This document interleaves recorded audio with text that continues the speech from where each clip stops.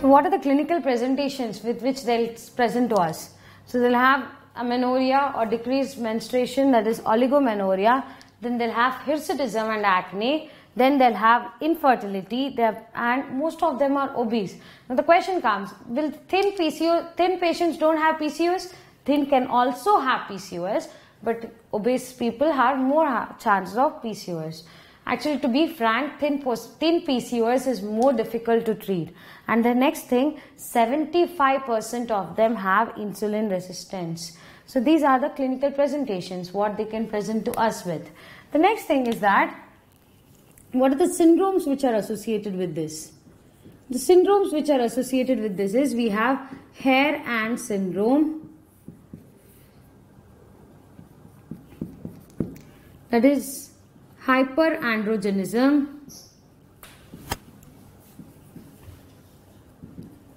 insulin resistance, and acanthosis nigricans.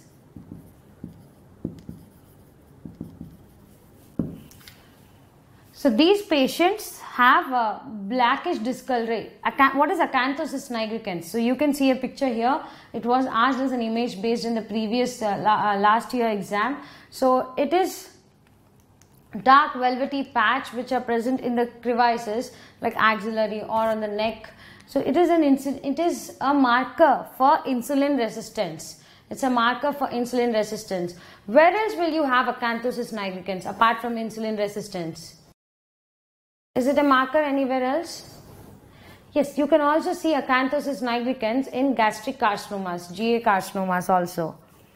So this is one syndrome. The another syndrome which they will have is metabolic syndrome.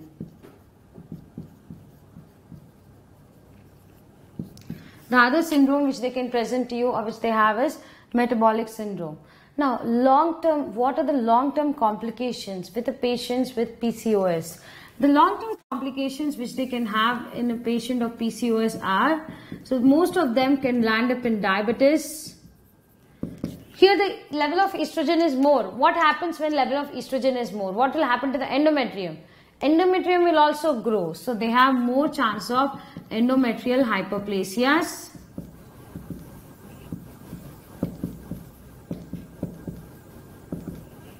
And endometrial carcinomas.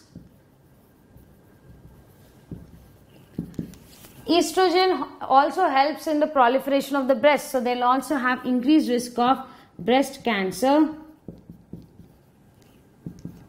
syndrome X, and they have chances of getting osteoporosis also. Why osteoporosis? Is the most effective estrogen, that is estradiol, is decreased. So bone mineralization is little less. So because of that, they can also land up in a long term for the osteoporosis, and because of the obesity also one of the reasons why they have in long term of osteoporosis.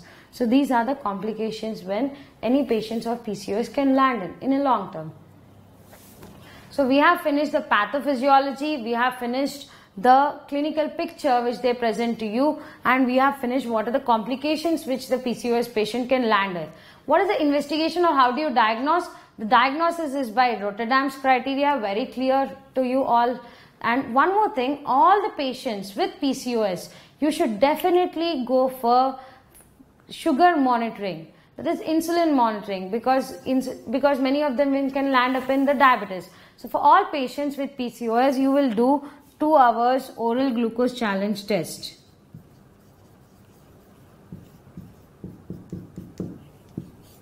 For all patients, you should definitely do 2 hours oral glucose challenge test.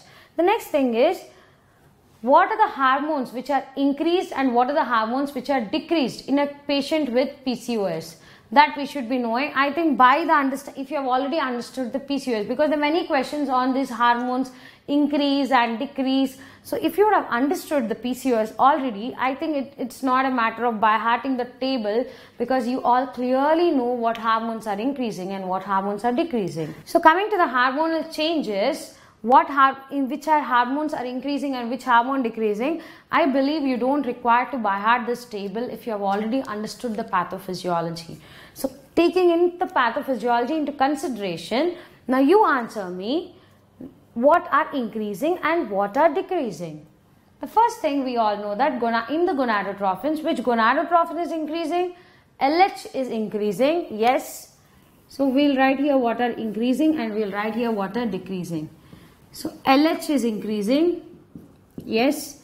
And what is decreasing? Because of the negative feedback. So FSH is decreasing. So there is a reversal of ratio of LH and FSH in patients with PCOS.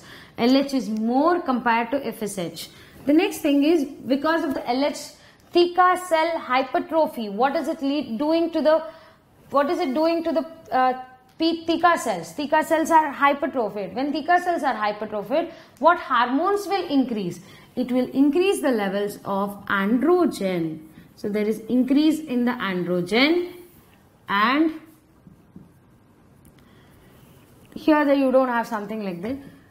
The next thing is that there is increase in levels of estrone here, and here there is decrease in estradiol.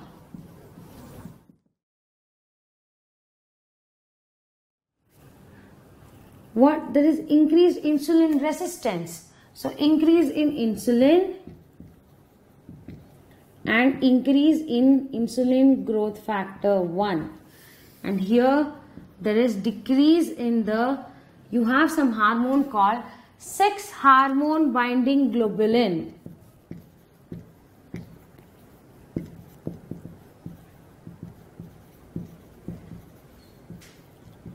Now, I heard many students asking me that there is a question where there is the free testosterone level is increased in. Now, free testosterone is increased in PCOS. Can anybody think why? Because sex hormone binding globulin is decreased. What is the action of sex hormone binding globulin? The action of sex hormone binding globulin is to hold this testosterone, androgens. When that is decreased, what will happen to the free testosterone? It will increase. So here you have both total as well as increase in the total and increase in free testosterone.